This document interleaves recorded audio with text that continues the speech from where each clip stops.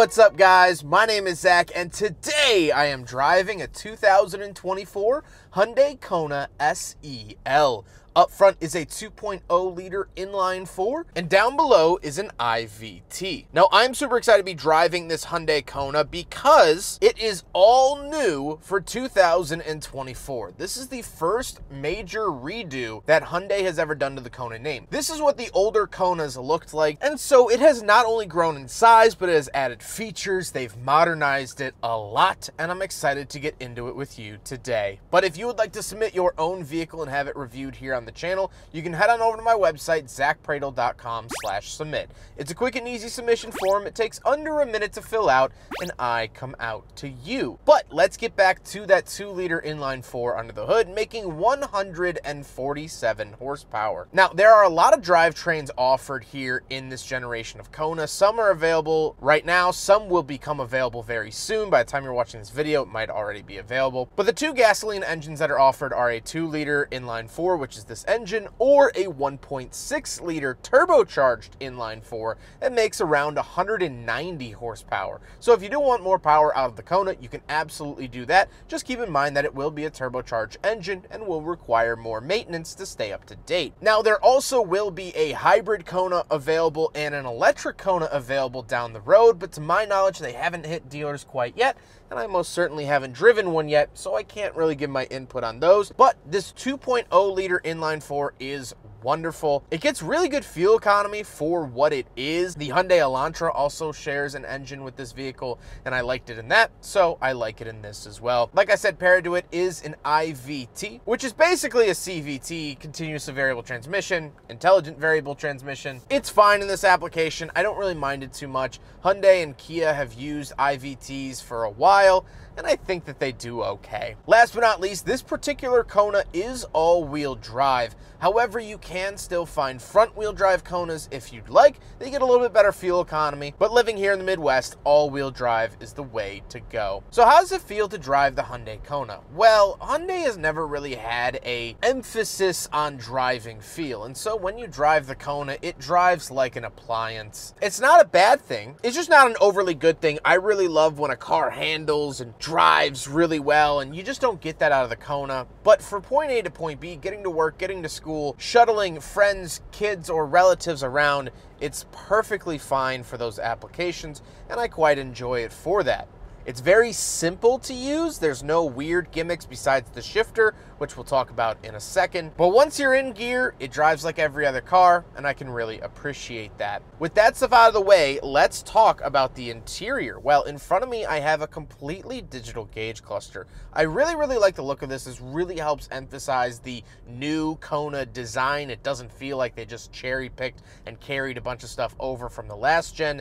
This feels special, and I enjoy it. We could also customize it a little bit, and when we put it into sport, the red and white checkers found at the apexes of corners on racetracks shows up around the gauges. I love this. I love that little fanfare. I like that little attention to detail, and it makes me feel special. You can also switch the gauge cluster between Simple and Classic. Simple is going to be a lot more minimalist. Classic is going to mimic older style gauges, which is kind of interesting. It's really nice that you get that sort of customization. On the steering wheel on the left, we have our adaptive cruise control options. I say it with emphasis because the Elantra is on the other side of the steering wheel. And off to the right, we have our mode, voice commands, phone options, favorite, volume, things like that. The overall steering wheel is nice. It does share a lot with the Ioniq vehicles, especially this no logo 4-dot badge in the center. I find that very interesting. Now, we do have the shifter around the back of the steering wheel, and this is really the only like truly odd part of this interior that might take some getting used to. You twist it down for reverse, you twist it up for drive, but we're just not really used to seeing column shifters on little cars anymore. Back in the day, totally normal, totally run-of-the-mill. But here in 2024, it's not really the case, and so it might take a second to figure out how to shift the car, but once you do, it's easy peasy, neoteric easy. Off to the left, we just have some blank material. And down below, we have our gauge dimmer switch, traction control off, hill descent control, and power parking brake. Moving on to the door, we have a lot of empty space around the grab handle, but we do have power mirrors, power locks, and power windows. Again, this design feels very fresh and modern. Just the way that the window buttons are laid out and designed. Really, really love to see that. Moving into the center, we do have our infotainment system. I love how it sort of blends into the gauge cluster. Makes it look like it's all one big screen, but it's not. Wireless Apple CarPlay and Android Auto. And this is a new system I have not personally used from Hyundai before. So it seems as though they've updated their infotainment system for 2024, and I think it's laid out really nice. I like this sort of subtle design in the background. I like all the icons or these popping colors that make it very easy to identify, but also sort of a minimalist design. And I really, really like all of this. I think Hyundai has done a swell job in designing this. However, I'm starting to get worried. Ladies and gentlemen, this is why we do the job.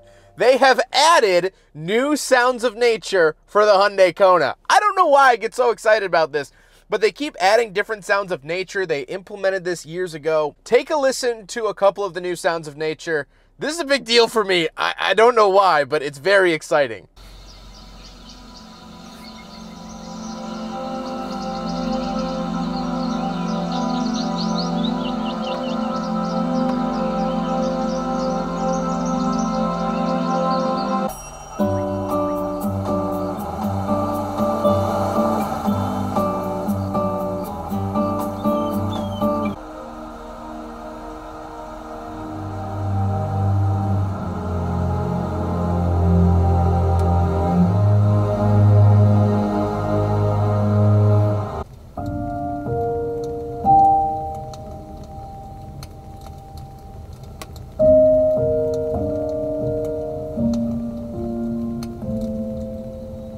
Here's the backup camera, pretty good, up to snuff with other vehicles, and I like it a lot. Down below that, we get 2 climate control vents, and we get these physical buttons for the infotainment system. I absolutely love that Hyundai is sticking with these physical buttons. They do it also in the Elantra, and I love that. Then we do have our climate controls, of course, dual zone climate. Again, really mimicking the Ioniq cars with these sort of squared off buttons, and I enjoy the look of it. Then down below, we have 2 USB-C. Really love that they've stuck with the modern USB-C, as well as a 12-volt outlet, which kind of opens up in a cool way. You push it and it flips open.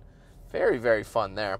Wireless charger down below. And then we get a little cluster here for the heated seats, auto holding brake, drive mode select, and parking camera. So heated seats, self-explanatory, auto holding brake. When you come to a stop, you press the brake a little extra hard and the vehicle will stay stationary until you hit the gas again. Wonderful for drive-throughs or red lights. Drive mode, like I said, we have 3 different drive modes for sport, normal, and snow. There's no smart mode here in the Kona. And then we have the parking camera button. You hit this button at slow speeds or when parked, and you can turn on the camera at will. Then we have a center area. Now, this is going to be a little spot of contention because we will do a big friggin' bottle test. This is where the cup holders are found. And unfortunately, it's the worst of both worlds. When I open up the cup holders, they're too small. And when I close the cup holders, the area is too large. And so the Hyundai Kona SEL fails the big friggin' bottle test, which is to be expected, but I had a little bit of hope.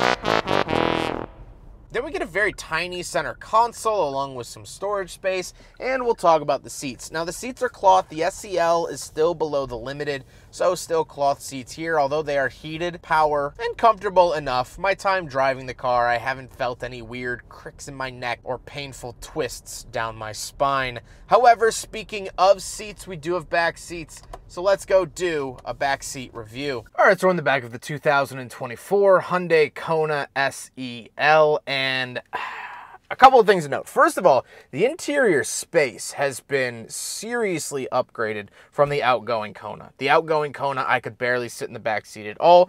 Now I have plenty of space to spread out. My head isn't hitting the ceiling, and my knees aren't hitting the seat in front of me.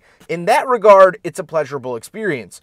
Where it's not a pleasurable experience is the actual material that they built these out of. I have to imagine that they poured some sort of concrete into these before they shipped them out. They are very stiff, very unforgiving. Maybe after years of kids getting in and out of the back, car seats, pets, things like that, maybe they'll loosen up a little bit. But hey, these things could use a little shot after dinner just to feel something nice. I mean, these are hard seats.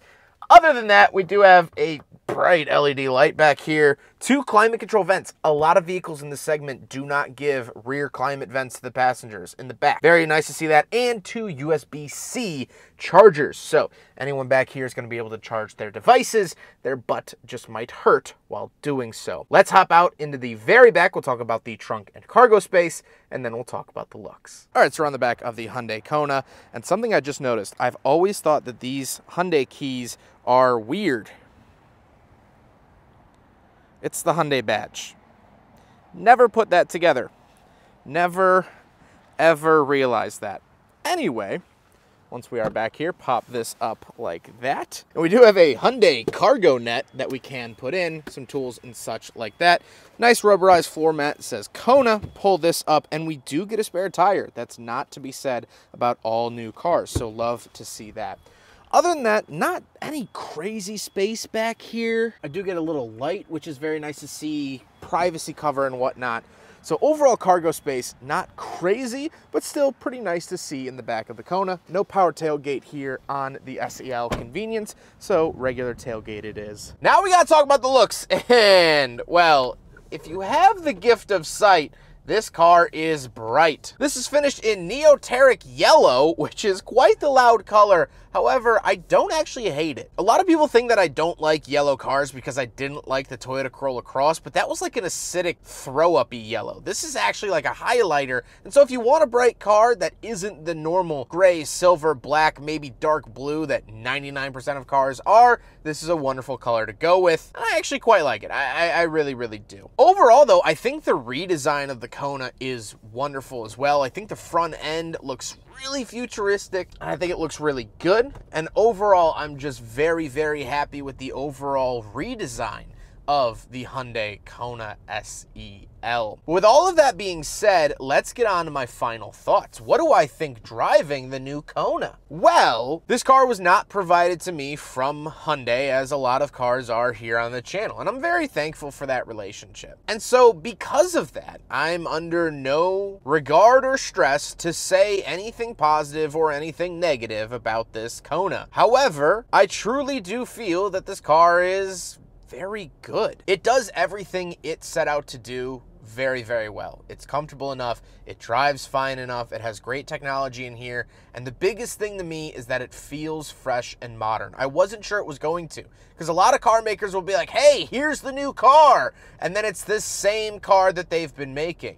Well, Hyundai really made a point to say, no, this is something new. This isn't the Kona that you're used to. And I'm very thankful that they did that. The other thing is that I get to experience a little bit of told you so here. The owner of this Kona, Carl, recently bought this because he traded in his Chevy Trax. I reviewed that Chevy Trax here on the channel. You could tell he has a theme of what kind of vehicle paint colors he likes. And I said in that video that I wouldn't recommend purchasing it because I'm not sure about long-term reliability. And at the time, it was unknown. Carl had only done a couple miles in that car. However, unfortunately, as time went on, more and more problems developed. The window motors went out. The backup camera would randomly not work and then not work in the same drive. The tire pressure sensors would tell you anything but the truth. And worst of all, the air conditioning went out at just over 1,000 miles. And through all of this, Chevy was reluctant to actually do anything to help. So Carl turned in that bucket of trash and bought this, the Hyundai Kona. It's a similar size, similar drivetrain, similar color, and fills a similar need. And as long as we're talking about yellow cars, here's a yellow car for you, in front of a yellow house, mind you. All things yellow here, I guess, today. Carl hasn't had any issues with this car. And I know that's setting the bar low at only 200 miles of ownership, but from what he's coming from, this is an enormous step up. Hyundais are just built better than a lot of the American cars that we get, especially the Chevy Trax. That's really the glory of the Kona as well, is that there is no flair to it. Yes, the color is loud, but As a vehicle, if you bought this in black, silver, or gray, there's no flair. There's no pain in the neck of when you try to figure out a new issue, because there aren't really any. This car just works. It just works. And at this day and age, at this price point, that's all you can really ask for. I'm a big fan of the Hyundai Kona. I hope you guys enjoyed the video. Huge thank you to Carl for letting me take out not only his Hyundai Kona, he has provided me with so many vehicles over the years. Really wonderful, down-to-earth guy. I really appreciate always working with him, and I'm sure I'm gonna work with him again in the future. But I hope you guys enjoyed the video. Don't forget to rate the video, comment on the video, and subscribe if you really liked it. Take care, guys.